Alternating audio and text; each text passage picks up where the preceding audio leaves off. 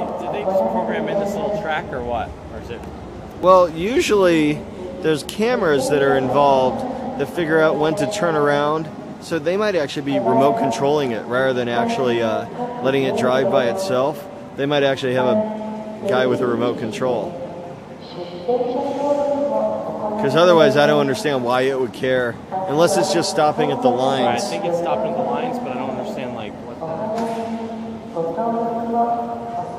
So it looks like it might actually turn around. Oh, there we go. Look at that. Look at that. Totally. That's pretty cool. There's nobody in it. Back up. Backseat guy.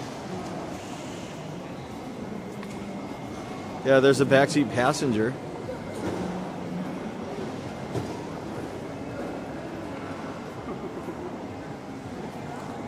Check it out. There's no one driving that car. And it can parallel park, like unlike 99% of the population.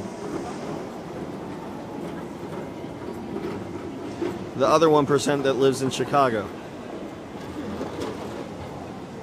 And it stopped. Oh.